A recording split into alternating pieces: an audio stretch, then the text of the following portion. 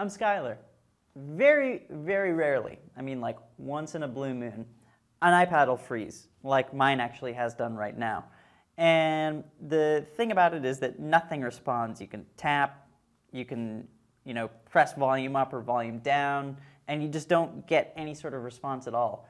I've only had this happen to me probably twice, I think, something like that.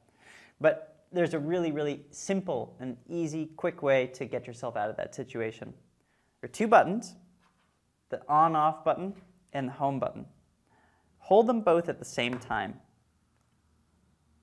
What you'll see follows. Goes black. What happened was that the power supply was very briefly interrupted. It's like all the blood just stopped going to your brain. Bang, like that. And the iPad shut off. If I press the power button again and hold it, the Apple logo reappears.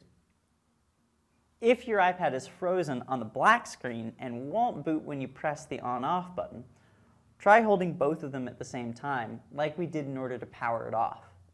This will reset your iPad and get it out of its frozen state. Thanks for watching. I'm Skylar.